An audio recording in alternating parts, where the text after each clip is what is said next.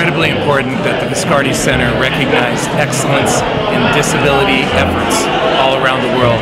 The advocacy that we need every day is led by people that we honor tonight. And this leadership comes in very different forms from every part of the world. And I think it's great that at least half of our honorees were from outside of the United States.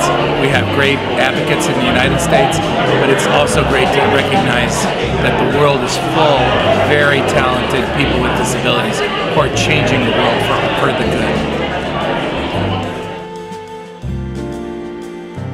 I think it's about our humanity.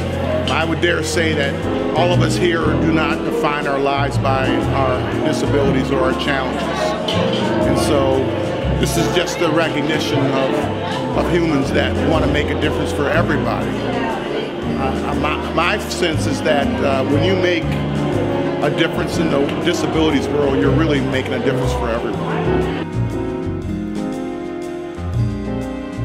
It's really important because persons with disabilities are most neglected part of the society.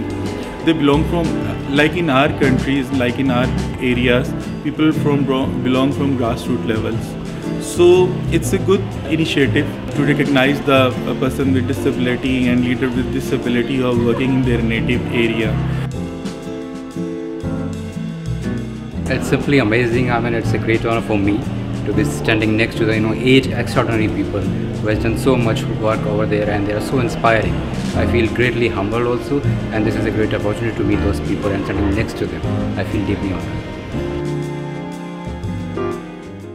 In 1998, Israel legislated the equal rights for persons with disabilities law. A year later, Yuval Wagner founded Access Israel.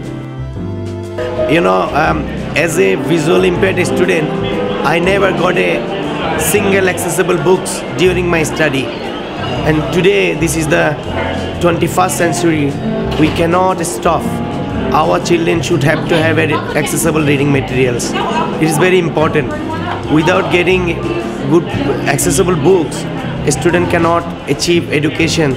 Our dream that all children will get accessible books in alternative format.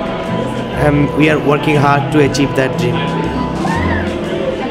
There are a lot of us out there, and a lot of us have faced significant struggles, but together I think we can normalize the discussion about mental health in this country. Veterans have always led from the front, whether it was from racial integration to gender integration, and so now if we can push the conversation more about post-traumatic stress and PTSD and help, we want to do that.